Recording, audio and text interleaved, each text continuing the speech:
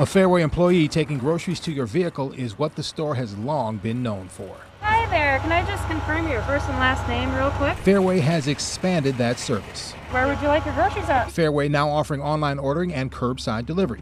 Carrie O'Sullivan is taking advantage of the service for the first time. She placed her online order Monday night. It is wonderful. It makes me continue to want to shop with them when they offer things like this. The service has been in the works for a few years before launching in January at the Boone location. We've been wanting to implement something like this, as the industry changes.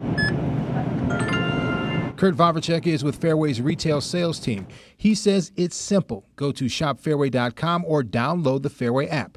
Place your order, then a personal shopper goes to work. We're trying to continue to find new ways to get out into the grocery industry. Vavacek says it gives their customers a new experience and a more convenient way to shop.